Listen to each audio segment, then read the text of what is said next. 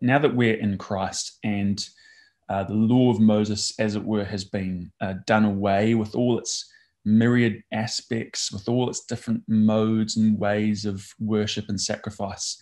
Our worship has changed drastically since the days of the law of Moses. There's no more rituals that we have to keep in the sense that we had to keep under the law of Moses.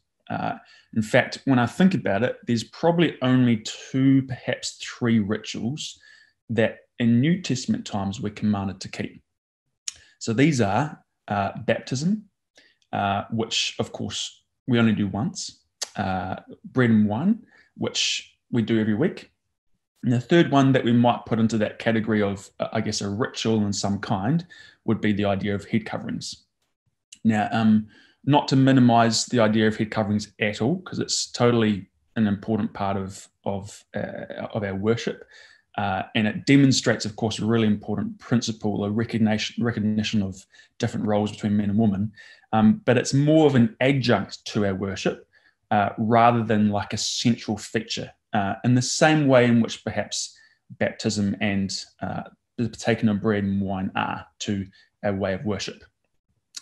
And I guess the rarity of rituals in our worship, I think, probably makes the ones that we do have all the more important. Now, the first 2 of these, the idea of baptism and the idea of the taking of bread and wine, when you think about it, are pretty strange ideas on the surface of things. If you were just we're so familiar with them because we grew up with them and we've been so exposed to them now that it's just a matter of norm. But if you take a step back and think of what it would be like to watch a baptism or watch someone partake of bread and wine from the outside, if you were a non-Christadelphian, or even if you were a young child growing up and kind of going, oh, what's going on here? And you're witnessing a baptism. You have all these questions. Take baptism, for instance. All of a sudden, you've got people all around that come to see this particular event. A member of the group puts on clothes that they can get wet because they don't usually go into the baptismal bath, at least in New Zealand, in your shirt and tie. They testify in front of a crowded room that, yes, they do believe the things concerning the kingdom of God and the name of Jesus Christ. And then upon this public declaration of their faith, they go down into the water, they're baptized, they're fully immersed, they come up soaking wet. Sometimes they're gasping for breath. Sometimes water's shot up their nose. And whatever it is, they're usually beaming with happiness, and there's an enormous sense of joy present amongst everyone. And for an interested onlooker, the whole scene is a little bit bizarre almost for what it is. Then they go into a little tiny room and get changed, and then come back out, and they're all freshly clothed and wet hair and whatnot. But it's a strange kind of ritual, really, when you break it down and look at it that way from an outsider's perspective. What about bread and wine? Okay, so you've got a group of people all coming together into one place. You have a person that takes a piece of bread that gets. There's a wee ritual that takes place beforehand. There's some serving brethren that go up the front that take a little platter of bread, take it around different members of the congregation. Different people take a piece of bread. When the wine comes around, they take a cup, or if you have a one larger cup, you take a sip from the cup, and then everyone seems to suddenly close their eyes. At least mostly. Some people don't. I remember when I was younger, and watching an older sister not close her eyes during the memorials, and thought that's terrible. And then I've since come to, I guess, more appreciate, okay, there's different ways and different things that people might do or not do. But generally, eyes are closed.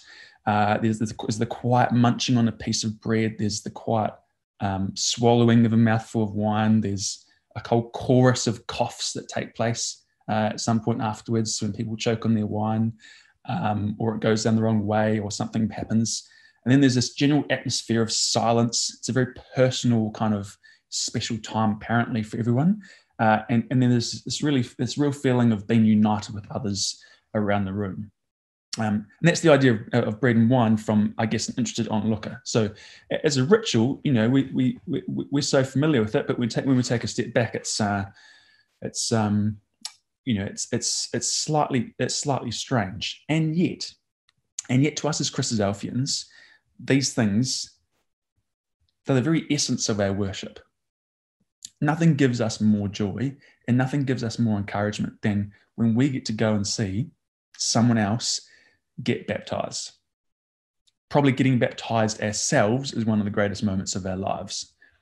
As far as the moral meeting is concerned, okay, yep, we may attend Sunday school or CYC or public lectures or Bible class or Bible schools or youth conferences or whatever it is. But over and above all of these, attending the memorial meeting is probably the crowning moment of all our gatherings together. True? So nothing's more important than this in our worship. It's the very minimum attendance requirement. We may miss the occasional lecture or Bible class or whatever it is, but nothing causes more disquiet within ourselves than missing the memorial meeting. Nothing causes more concern from other people than when you miss the memorial meeting. Like these are fundamental truths which we'd all probably agree with. I guess now, before we delve into bread and wine itself in more detail, because we've talked about this in the context of baptism as well, it's helpful to appreciate how inextricably linked bread and wine is with baptism. And I'd like to share this table with you here, because you see baptism and the memorials really demonstrate very similar principles. Baptism is when we are taken into Christ to become a part of his body. We become part of the body of Christ, and baptism enables us to be a part of that body. The memorials, on the other hand, are when Christ is taken into us. And as Christ says, whoso eats my flesh and drinks my blood, we take him into us. It's his flesh and his blood. We become part of his body in that way. Baptism is our association with the death and resurrection to life of Christ. We go down into the waters of baptism and we rise from the waters of baptism, and it's a symbol of a way in which we go down into the grave and come out of the grave a new person. There's a new life, just as Christ died and rose from the dead. And in like fashion, the memorials are our association with the death and resurrection to life of Christ. Baptism we do once in our lives, of course, but the moral principle behind baptism is that we do it in spirit every day of our lives. Equally, the memorials we keep once a week, but the moral principle behind them is that we do this in spirit every day of the week. Baptism involves a positive identification with Christ. Everything is to do with being with him. So when we're baptized, we're buried with him by baptism into death. We're dead with Christ, but we're also going to live with him. We're buried with him in baptism, and we're risen with him. And in like manner, the memorials involve a positive identification with being with Christ and eating and drinking with him.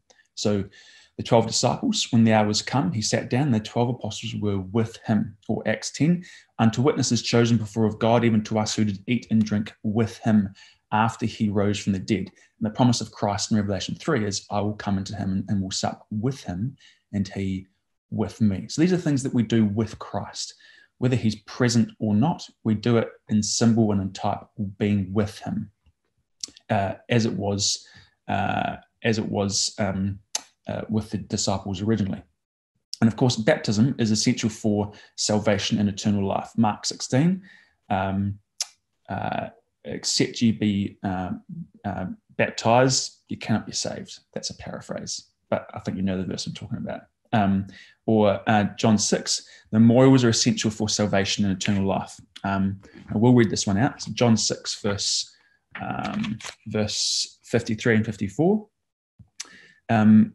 Verily, verily, I say unto you, except ye eat the flesh of the Son of Man and drink his blood, ye have no life in you. Whoso eateth my flesh and drinketh my blood hath eternal life, and I will raise him up at the last day. So you see, when you look at the concepts of baptism, you look at the concepts of the memorials, the bread and wine, they declare similar principles. Both baptism and the memorials are the means by which we have fellowship with God. They're the means by which we have eternal life.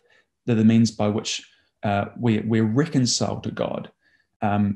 Baptism is the way in which we're born again into a new way of life. We become no longer constituted as a sinner, but constituted as a saint. Partaking of bread and wine then continues that work of building a harmonious relationship between God and man. If we, of course, approach God in spirit and in truth. And the bread and wine are therefore not just a basic meal, but it's a basic fellowship meal. We identify ourselves, that is, we have fellowship with the death and resurrection of Christ. So, what do the bread and wine individually signify? And is there a difference between the two? Because I think, I don't know about you, but I think sometimes when we think of bread and wine and we would take a bread and wine on Sunday, we can sometimes think of the bread as being, I guess, maybe perhaps a predominantly negative symbol. That is the symbol of, or the ideas of, the flesh being put to death, the body being crucified on the cross, which is absolutely true. And we tend to think of the wine as a predominantly positive symbol. This represents our newness of life. This represents the cleansing of our sins. And I guess a slightly more positive aspect rather than the bread. But if we take a step back and look at what bread and wine are associated with in Scripture, we find that they represent both positive and negative things. So here's a list. We're not going to look up every passage here, but just by means of demonstration. Bread stands for, in Scripture, the concepts of affliction, tears, sorrows, wickedness, deceit, idleness, adversity, mourning, malice and wickedness. And yet it also stands for strength and wisdom and cheerfulness and life, sincerity and truth. Negative and positive. When we come to look at the wine, we find the same thing. It has the idea of judgment, astonishment, violence, fury, astonishment and desolation, suffering, devils, wrath, abominations and filthiness. And then on the other hand, it has the ideas of cheerfulness and blessing and gladness and salvation and wisdom. So a marked contrast where both the bread and the wine represent something, I guess, good and something bad, something positive, something negative. And it's roughly half and half, rather than one being particularly known for positive things and one being particularly known for negative things. So I guess if we take a step back and just simply look at not the memorials in and of itself, but simply just bread and wine in Scripture, both the bread and the wine in Scripture are individually capable of representing both the negative and the positive aspects of Christ's sacrifice, that is, of his death and of his resurrection. Their primary significance is not to do one and not the other, but to do both. And by doing so, to reinforce one another. So I guess the next question is, well, why have two symbols for effectively the same thing? Why not just have one? Why not just have one symbol and go, this is it, that's all you need. If they represent the same thing, here's your one symbol, you just need to do this. Well, Christ is very clear that we need to do both. So John 6, verse 53, verily, verily, I say unto you, except ye eat the flesh of the Son of Man and drink his blood, ye have no life in you. It wasn't one or the other, it had to be both. And I guess from a natural perspective, this makes sense as well. We talk about bread and wine being a basic meal or basic fellowship meal. Well, if we were to only eat or only drink, we would die. We need both food and liquids to survive from day to day. We need both to be sustained, and the same is true from a spiritual perspective. Of course, it's doubled for emphasis as well. You may know this passage, but Genesis 41, verse 32, the dream was doubled unto Pharaoh twice. Why? Because the thing is established by God, and God will shortly bring it to pass. So it's a Bible principle that when you've got something occur twice, the message we're being told is, well, you do this twice, or I'm going to tell you this twice, or in two different ways to doubly reinforce the message. This is important. So it's doubled for emphasis. Now, why bread and wine? So we've seen that both are important, but why bread and wine in and of itself? Like if you were to choose a symbol for individuals to remember you by, why choose bread and wine and not why not meat and milk, or why not cheese and water? Well, the answer is a number of things. Firstly, there's a link to Passover. So, of course, unleavened bread and cups of wine were part of the Passover meal. They were items that were practically already at hand. And in measure, the Passover that will be instituted by Christ will have its counterpart, of course, in the Old Testament Passover. There will be similar concepts and similar themes of salvation, bringing out of Egypt, and these kind of ideas. So there's a link to Passover, and they're naturally going to be at hand. Christ in the upper room, he's not going to suddenly go, hang on, where's the cheese and water, or where's the meat and milk? No, like bread and wine is going to be there already because it's the Passover meal.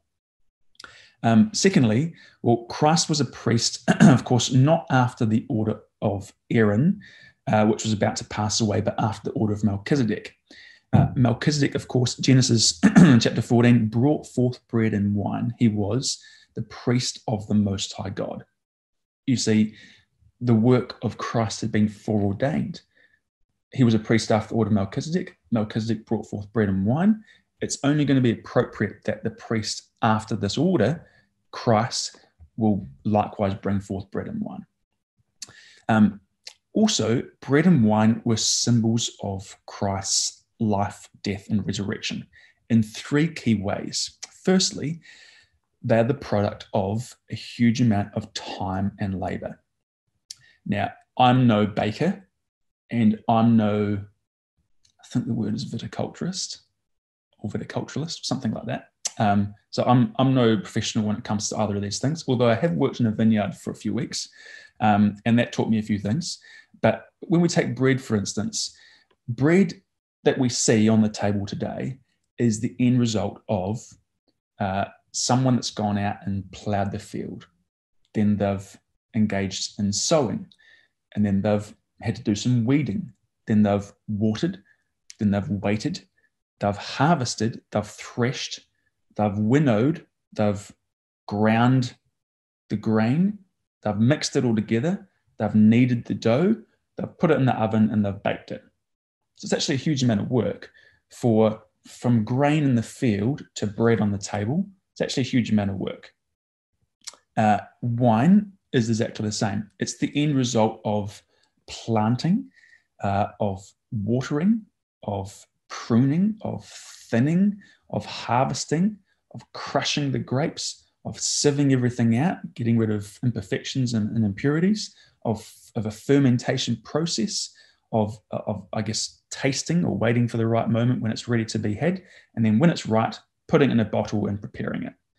So the labor involved here and simply preparing bread and wine is going to typify the work involved in Christ's life, death, and resurrection. You see, his atoning work that was to bring about the salvation of mankind was not a simple or easy thing to accomplish. There was so much time and so much labor required to bring it into effect. When you consider all the different prophecies that Christ had to fulfill, the way in which he had to be a perfectly sinless sacrifice, the way in which angels had to be involved, prophets had to prophesy about him, kings had to play a part in his life, wise men were present, rulers dictated terms, family were involved. The disciples had to be involved too. The common people were all part of this. The Jewish rulers, all these different members of the public, members of society in previous years to Christ, and then in Christ's own day, as well as, of course, his own personal development and battle against sin. There was a huge amount of time and effort involved in preparing this individual, and then the final triumph involved upon the cross and his subsequent resurrection to eternal life. A huge amount of work and time and labor, in like manner as bread and wine are prepared. They're similar also in the way in which each is made. Of course, the grain goes through a symbolic death and resurrection. It's cut down, it's crushed, it's ground to pieces, a typical death. And then there's a final loaf that's brought forth. It gives life to other people. It gives strength. It gives health. It gives joy, a type of a symbolic resurrection.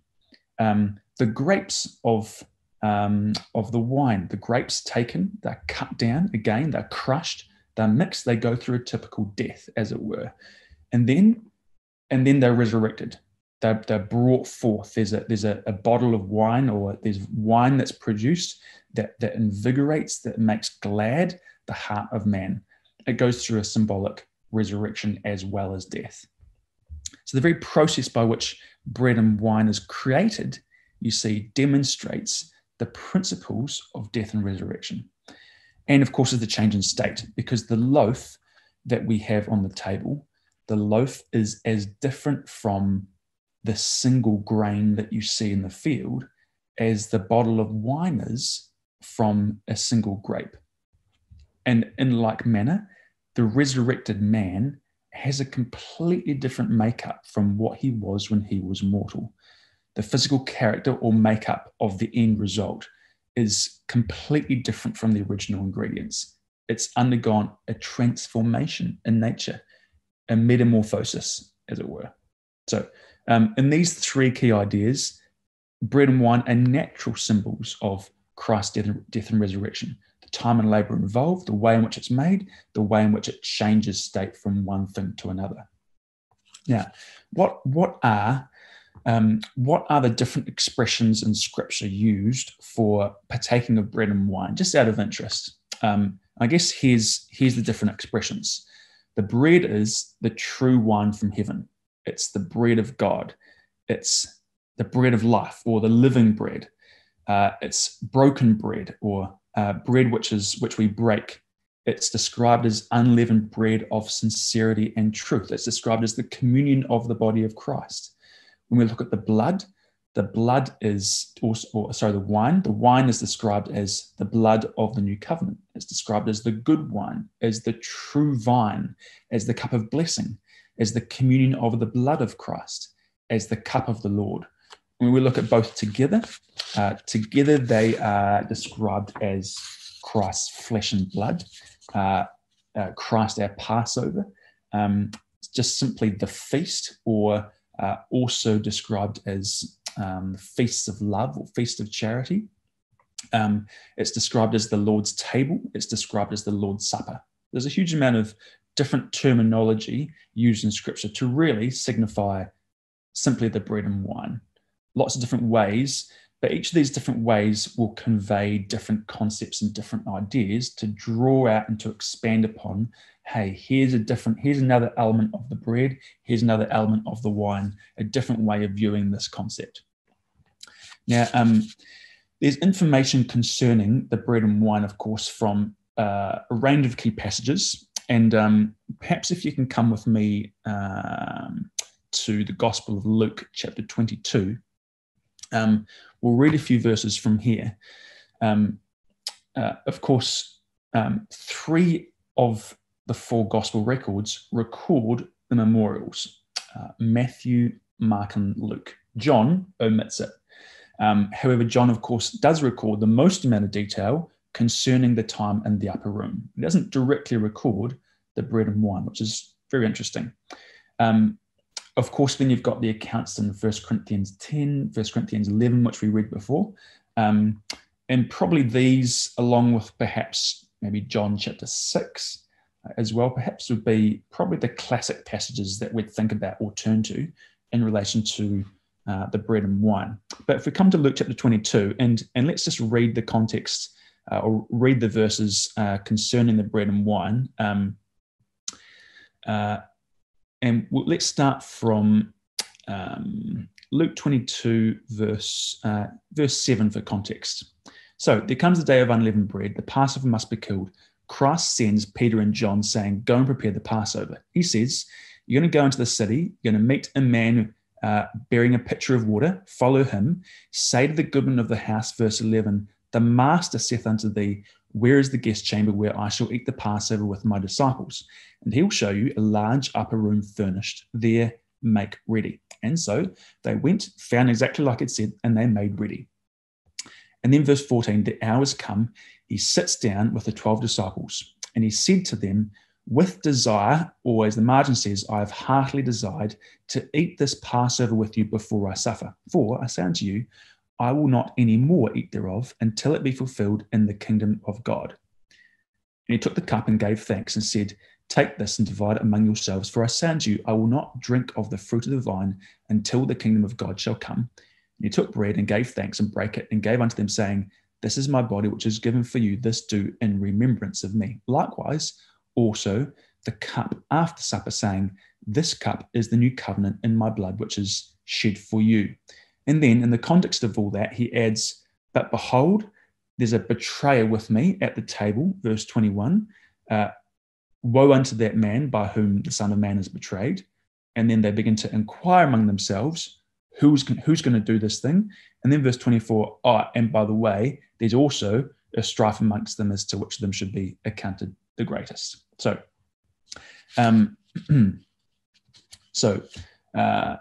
now, how does it start? How does the bread and wine, how is it initiated? How is it instigated? The answer is, it all is instigated at this phrase, the hour is come. Actually, he does prepare for it before the hour was come. But when the hour was come, he sits down with his disciples. You see, this was a pre-planned, preordained opportunity. This was the last opportunity to do this and to spend time with his disciples before his betrayal and before his death. And he initiates it. So the disciples don't initiate it. He initiates it. As they were eating, Jesus took bread. Matthew 26 tells us. And as we're told, verse 15, I have heartily desired to eat this Passover with you. Now, why did he heartily desire, or is the idea conveys desire with a passion, or passionately desire to share bread and wine with his disciples? Well, this was the last opportunity to share fellowship, the last opportunity to spend time with his friends, the last opportunity to receive strength, the last opportunity to teach them one final thing, or to leave them with something as something, a memorial, as something that they would take away with them. What if he hadn't ordained the bread and wine for his disciples to remember him by? Imagine if we didn't have the bread and wine today. There was no such memorial feast instigated. Well, of course, under the law of Moses, you had a range of different feasts or aspects of worship. And all these aspects of worship under the law of Moses are here gathered now into this one feast. Whereas those feasts under the law of Moses were celebrated once a year, and everyone came up to Jerusalem to keep them, this feast can be personally celebrated every day of our lives, and as a community, at least once a week. Without this, of course, we don't have a specific reason to meet. We don't have a focal point around which we worship. We don't have a central celebration that binds us together. And it doesn't just bind us together now, it binds us together in anticipation of what's to come. It points forward to a future meal that we actually share with Christ, that Christ is longing to share with us. And he tells us this, verse 16, I say unto you, I won't eat thereof anymore until it be fulfilled in the kingdom of God. Verse 18, I will not drink of the fruit of the vine until the kingdom of God shall come. There's a sense of anticipation in the principles behind this, in that whatever we do now, we're only going to ever truly partake of it with Christ and Christ with us at a future time and at a future date. So it's a meal that, yes, we partake of now, but it's also a meal that prompts or provokes the anticipation of another meal yet to come. Revelation 19, verse 9, blessed are they which are called unto the marriage supper of the Lamb. This will be the communion that we will share with our Lord. Revelation 19, verse 9. Now, who partook of the bread and wine? We're asking some of those questions, and of course, some of them are self-evident, but it's helpful to ask these. Who partakes of bread and wine? The answer is, well, in the upper room, it was all the disciples. All of them partook. I believe, in fact, even Judas partook. When you come to the book of Acts, in Acts 2, of course, well, it's only those who believed and are baptized that partake.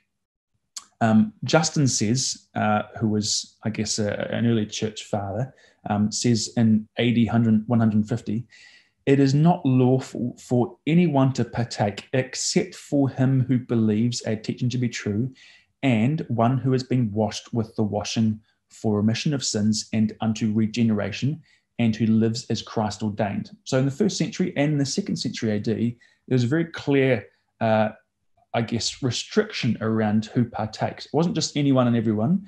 You've got to receive the teaching as true. You've got to be washed. You've got to be baptized, and you've got to live a way of life that's consistent with what Christ has said. So there's certain guidelines here. The first century ecclesia by J.B. Norris actually says this as well. The teaching of the New Testament is that the life of Christ is not begun, but by baptism, following belief and repentance. How can a new life be sustained by the breaking of bread, which has not begun? An unborn child is not expected to eat with the family. What he's saying is, you have to be born into a new life first before you start eating and drinking.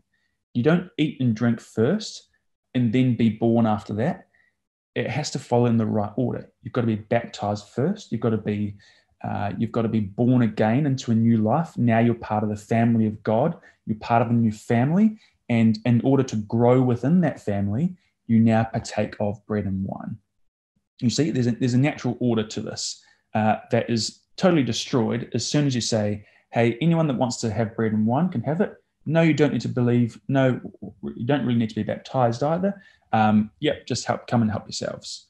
And this is how, I guess, some churches work. There's really not a lot of parameters around actually who's allowed to partake of this. Now, whilst the important thing is this, bread and wine is available for all. Isaiah 55, you know the passage, verse 1 and 2, come ye to the waters, all of you come buy bread, milk without price. Why do you spend money for that which is not bread?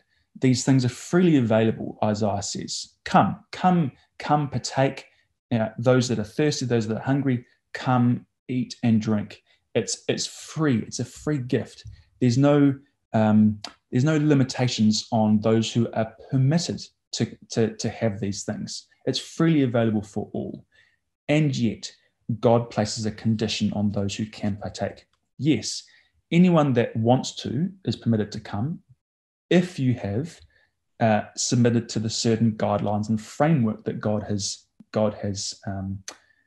set up. That is, you've got to believe, you've got to be baptized, you've got to be willing to be associated with Christ in your way of life, in your baptism, and in your way of life. So this is the answer as to who partakes. Next question is, and again, this one's really obvious, but what do they partake of? The answer is, well, of course, bread and wine, but they partake of the same thing. They partake of one loaf and one cup. When Christ instigates the feast, he takes bread and he takes the cup. There's one loaf and one cup. It's the same bread and wine. You see, they don't come along to this feast with their own loaf and their own flagon. They come to partake in the loaf and the wine that Christ has prepared. You don't turn up to the meeting, one person with your ciabatta roll and your Shiraz, and then the other person comes along, walks in the door, and in his hand he's got his sourdough bread and his Cabernet Sauvignon. Like, they've all got exactly the same bread and exactly the same wine. It's the same meal. 1 Corinthians 10, all our fathers were baptized in the cloud and in the sea, and they did all eat the same spiritual meat and drink the same spiritual meat and the same spiritual drink. Or 1 Corinthians 10, verse 17, we being many are one bread and one body, for we are all partakers of that one bread. So the point is, they shared the same bread and wine in the spirit of unity. The fragment of bread which we take on a Sunday, we take from a larger loaf. The sip of wine that we take is from a larger cup, or from at least a larger source, a united source. And this creates amongst us a feeling of unity because we're all sharing in the same thing. Where did they meet? Well, the very first,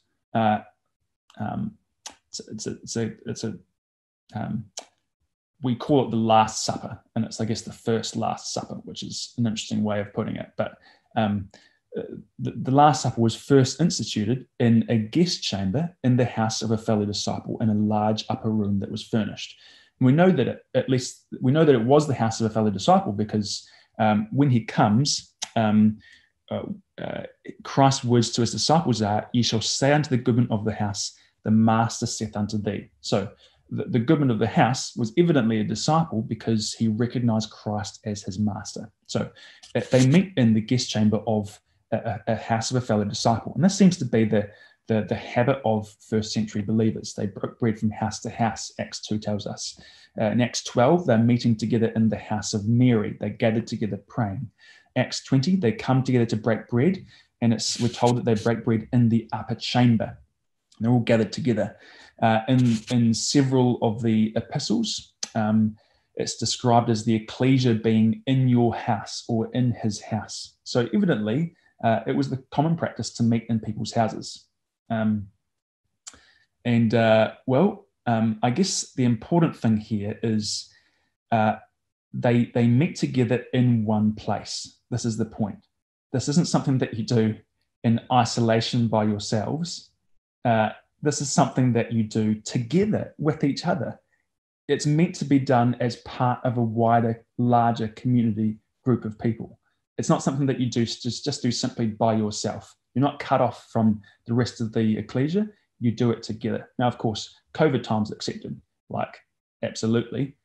Like, meet in your own house by yourselves or in your little family. Meeting virtually is totally the next best thing when you can't meet together face to face.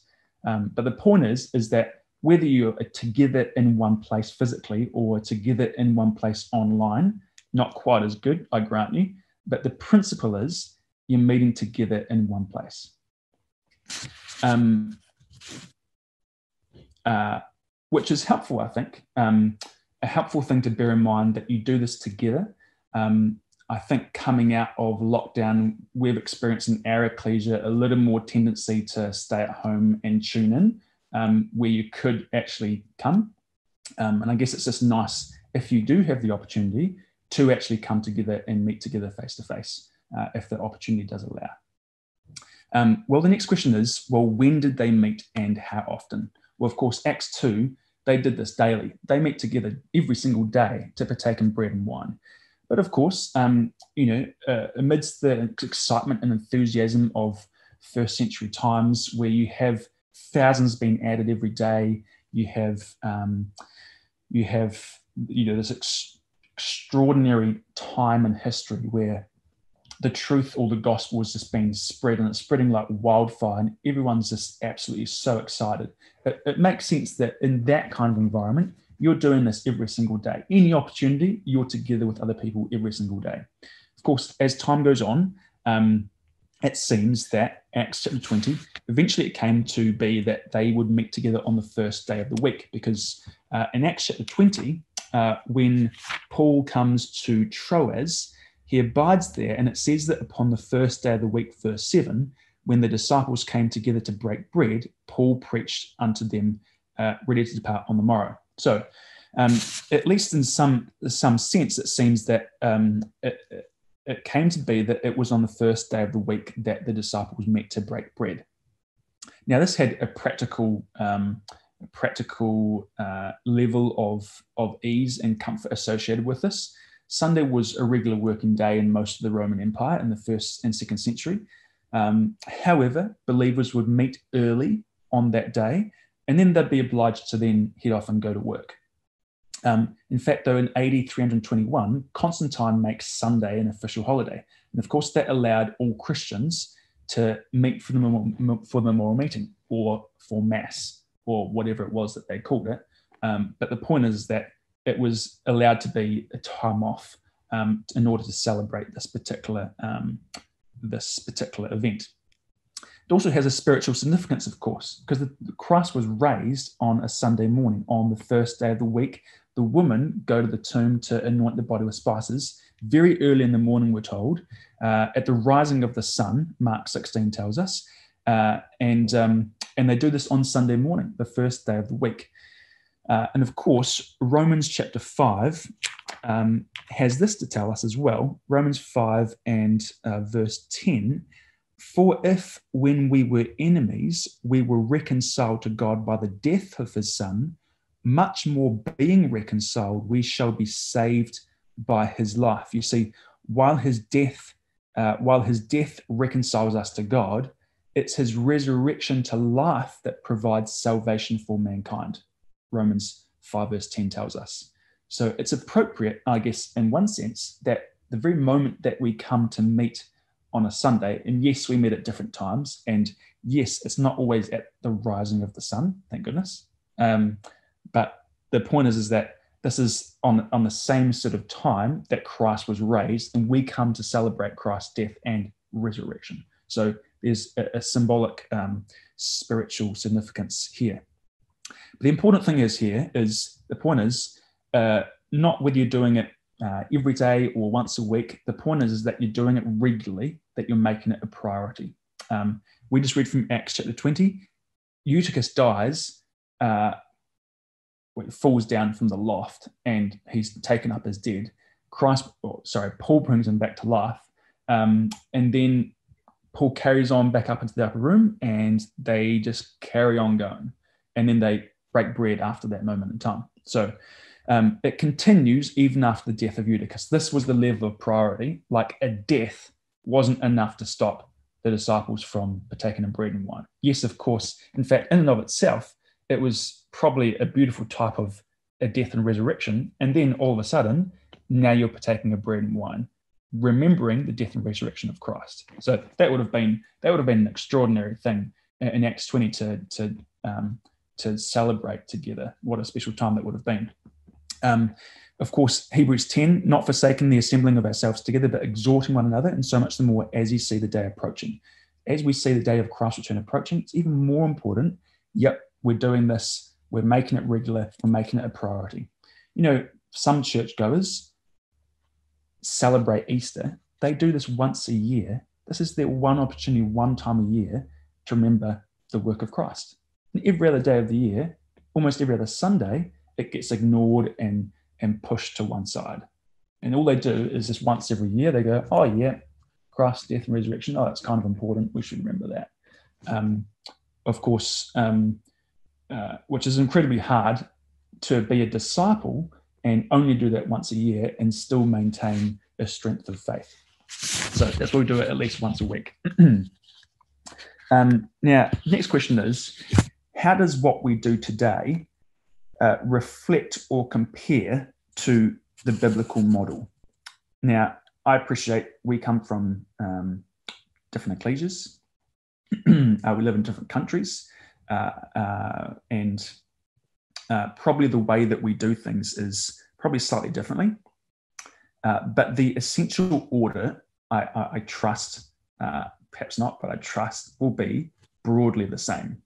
And that is, there will be a preparation phase. So there's a preparation phase. There's preparation made to make ready the room, to make sure that it was furnished. So this is like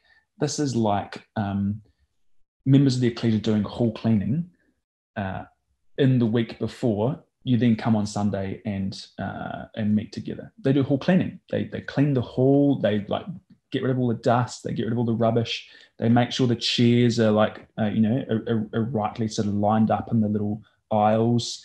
The doorman comes. He unlocks the door. He puts the chairs out. He turns all the heaters on, all the fans on, depending on where you're from and how hot or cold it is. He opens all the windows. Whatever it is, he prepares the room. There's a process to furnish. The table brother or sister prepares the bread and wine. He or she gets put on the table at the front. It's covered. There's preparation and people being told what jobs are going to be done beforehand.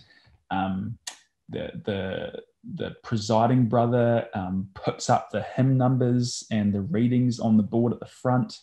The pianist has been practicing hymns. There's a preparation phase. Okay, so very similar to what was done initially. There's a set designated time when the hour was come. Luke tells us. Now, of course, we don't change when we meet on a Sunday morning every week. We don't go, oh, today it's going to be 10:30 and next week it's going to be 11:30 and next week it's going to be 9 o'clock. There's a set time, and yes, that can change if you want to meet together and change it. But the point is that it's a set designated time. It's not a sporadic, last minute, spontaneous. Oh yeah, let's get together and maybe do this.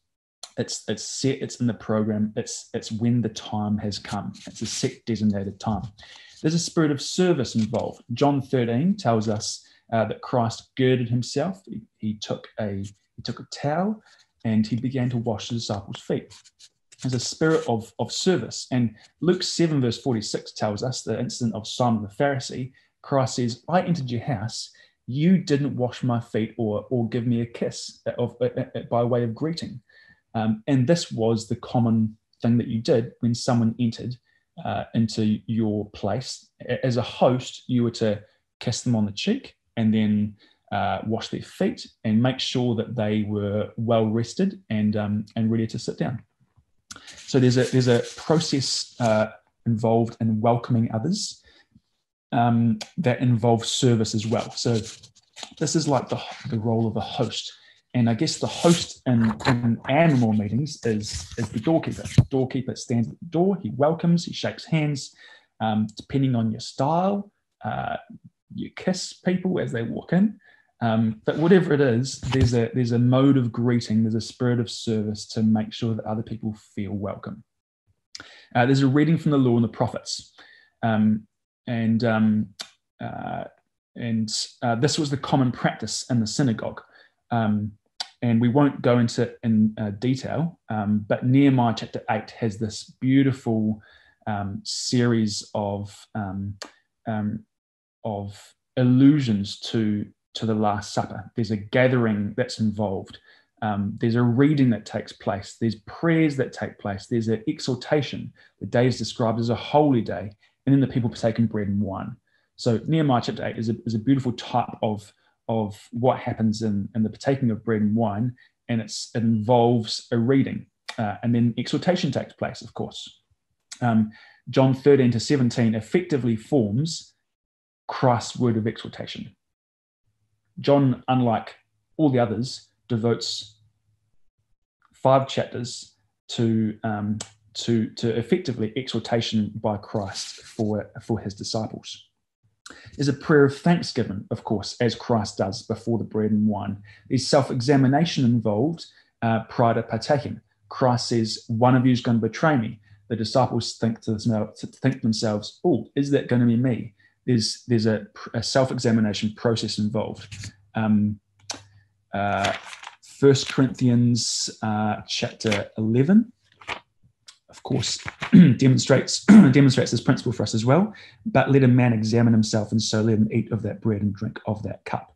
So there's a self-examination process involved. There's the partaking of bread and wine. A hymn is sung, of course, afterwards. There's even collections involved. 1 Corinthians 16 tells us that concerning the collection for the saints, that upon the first day of the week, that's interesting, that's the day that you meet to partake in bread and wine. Upon the first day of the week, let every one of you lay by him in store as God hath prospered him. So it's collections. And then there's talking and conversing afterwards.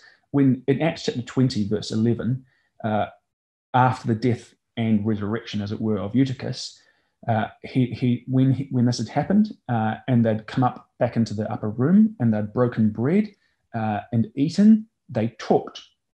It talked a long while, we're told. Strong's tells us that word talked means to commune or to converse. So there's a conversation, there's a two-way dialogue that takes place afterwards. So there's a conversation that takes place after the memorial meeting to discuss the word of exhortation. So when you look at those verses and you look at those concepts, you suddenly go, hang on, this is exactly the same model or very similar model that we follow today.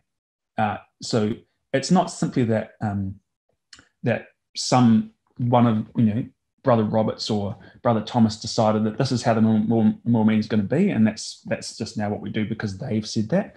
We follow these things because these Bible principles and Bible precedent for us to provide order and structure to our memorial meeting. Now, there's some places that are very keen on effectively creating change every time you come to the meeting. So every time you come to the meeting, you're not really sure, is the meeting going to be run this way or is it going to run this way today? Some places it's entirely up to the presiding brother as to whether you have this many hymns or whether you have this first or that second, or whether you bypass this stage completely or whatever it is. Yes, I appreciate totally. There's variation within the way we do things, and that's totally fine if that's the case. But I think it's also important that what we do has an order and a structure to it that we follow. So now the next question is, well, how should we prepare for the emblems? Well, here's a few thoughts. What should we do beforehand? What should we do before the emblems? Well, I know of someone who, the night before, at the very least, makes the conscious decision to clear his mind. So he doesn't allow his mind to be filled with reading the news or with entertainment of some kind, of watching something or following something that's just not going to be helpful for the memorial meeting the next day. He stays away from all that, so he keeps his mind uncluttered by all the junk that the world tries to distract our minds with. Of course, another principle is to not stay up late. Can be really easy to do. Sometimes there's very good reasons for doing that. So it's not always possible to keep that one. But where possible, get a good night's sleep so that when we come to the memorial meeting the next day, our minds aren't tired and exhausted and fatigued and unreceptive to God's word. The spirit may be willing, but yes, the flesh is weak. So the principle is allow ourselves the best opportunity that we can so that when the memorial meeting comes around, when it's time to focus on the exhortation, when it's time to partake of bread and wine, we have minds that are the very best readiness and very best readiness that we can prepare them for. What about that morning? Well, of course, going to Sunday school is great preparation if you're of that age or if you have a senior class. I'm not sure if you even have Sunday school at the moment in lockdown. I'm not sure. But there's other things that you can do if you're not. Listening to hymns is helpful. Personal Bible study, of course. In the 10 minutes before the meeting starts itself, I don't know about your ecclesia, but generally in a lot of places there's designated quiet time. There's some sort of expectation that you're sitting down, that you are preparing. that there's you're sitting quietly in your seat. You're not rushing around. You're not going to the bathroom. You're not distracted by your phone. You've put your phone away. You've got your Bible out or your hymn book out, or you're just simply sitting there focusing your mind on what's to come. I know that when I was a little younger, when I first got baptized, I would make a habit of reading sections from the Blood of Christ, little booklet by Brother Roberts. I kept it in the back of my Bible, and in the few minutes before the meeting, I'd pull it out and open it and read a section from that, just to focus my mind on what was to come. So reading a section from a spiritual book, or of course, reading a section from Scripture, can be helpful. Some ecclesias have a hymn for meditation. And so this is helpful because, of course, in preparation for the meeting starting in and of itself, the organist or pianist plays the hymn, and everyone just sits there and reads the words as the hymn is being played and focuses on those words. So this is just a few things that you can do as an individual or as an ecclesia to help you prepare. Self-examinations involved, of course, in this, and I think it's best done beforehand.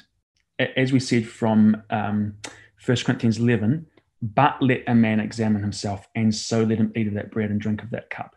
Now, of course, it's not wrong to examine yourself whilst we partake of the emblems, but the time in which we partake of the emblems is best used for what? Remembering Christ. Not getting caught up in our own faults and our own failings and sins and asking for forgiveness. We examine ourselves first, then we partake and remember Christ. If our focus every time we partake of bread and wine is all about our failings, we've suddenly made the memorial feast all about ourselves. The focus of the bread and wine should be all about what God has achieved in Christ and not what we have failed to achieve. So that's really important. Self-examination, do it beforehand. Don't turn up to the meeting, have bread and wine, and suddenly go, now I'm going to stop and think about my life and pause and reflect and examine myself. Do it beforehand. Do it the night before. Do it that morning. Whatever it is, do it beforehand. Now, what do we think about in bread and wine? No, I appreciate probably running a little bit late, so I'll move things towards wrapping up. We're not far away from finishing. So what do we think about during bread and wine? Well, I guess the answer is, firstly, there's nothing specifically prescribed. There's no set rule. You've got to think this or do this. It's an intensely personal thing. So one person might have their eyes open. One person might have their eyes closed. That's okay. We might have different things that we focus on one from each other. What we think about ourselves might vary from week to week. We might pray. We might just simply choose to pause and meditate. But nevertheless, what are the key principles that we should think about when partaking of bread and wine? We're just going to run through 5 of these. Firstly, the principle of thankfulness, because when Christ ordained it, he thanked God before partaking. And of course, Colossians 1 talks about us giving thanks for Christ's redeeming work and receiving the forgiveness of sins. There's a huge degree of thankfulness in our receiving of bread and wine. We also do it, of course, to remember Christ. Do this in remembrance of me. Our lives that we live are usually so busy, it's hard to bring to the front of our minds the work of Christ as often as we should. Doing this once a week is like a minimum to remember the work of Christ, to reset our minds and to think upon him. We do it for sustenance as well. It's a spiritual meal. John 6 says, labor not for the meat which perishes, but for that meat which endures unto everlasting life, which the Son of Man shall give to you. I am the bread of life. He that comes to me shall never hunger. He that believes in me shall never thirst. So we need to share in these things because it is the way in which we receive spiritual strength. We do this in fellowship because we do it with Christ and we do it with each other. When the disciples broke bread initially, they did it with one accord. And it's called the communion of the body and of the blood of Christ. They ate the same thing. They did it together in the same place. And when they did it, they looked out for each other in a positive way. Rather than judging each other, they were looking out for each other. Wherefore, my brethren, when you come together to eat, tarry one for another. 1 Corinthians 11, verse 30 tells us. And the last principle is identification. That is, we follow Christ in the spirit of his sacrifice. For as often as ye eat this bread and drink this cup, ye do show the Lord's death till he come. How do we show it? Well, we show it because we follow Christ, his sacrifice. We are demonstrating those principles in the way, in what we're thinking and in our way of life. Now, in conclusion,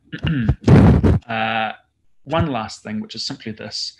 We've looked at a huge range of different things, key principles. Now we're going to just conclude with, what should we feel? What should we feel when we come to partaking of bread and wine? The answer is, we should feel a mixture of two things.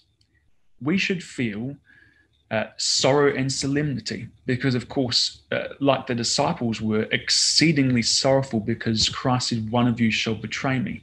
When we come to think of the weakness of man, this brings a degree of sorrow because we appreciate that our lives fall short compared to his example.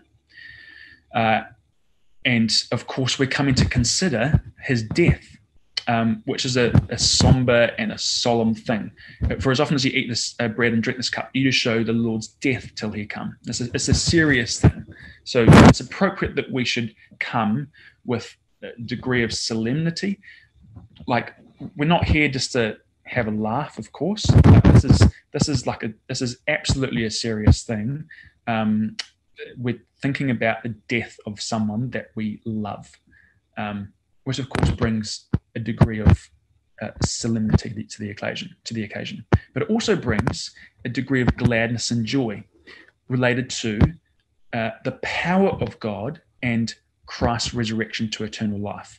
Because when the disciples met together to partake of bread and wine, they did so with gladness and singleness of heart. Romans 5, we've read this before, but when we used to be enemies to the cross of Christ, but being enemies once upon a time, Christ died for the ungodly, and we were reconciled to God by the death of his son, and we're saved by his life. Not only so, but we also joy in God through our Lord Jesus Christ, by whom we have now received the atonement. So when we come to partake of bread and wine,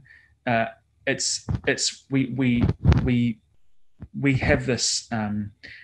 We think upon both these aspects, his death and his resurrection, which brings a degree of solemnity, but also a degree of joy. And I think sometimes when we share in bread and wine, look around the room, of course, the mood is very solemn, and it should be. But we can sometimes dwell on the death of Christ, which of course is why we're there, to remember the death of Christ. But we can sometimes forget to spend time on dwelling on his resurrection. Our experience whilst remembering our Lord's sacrifice should encompass not only the somberness of his death, but also the joy of his resurrection. If Christ hasn't risen, we are of all men most miserable, but he has risen. And so the joy that the disciples felt upon hearing that he was alive again should be ours also. Every time we partake of bread and wine, in remembrance of him, they were motivated to continue the work of emulating the spirit of his sacrifice. So may their blazing joy and courage and conviction be ours when we do partake of bread and wine.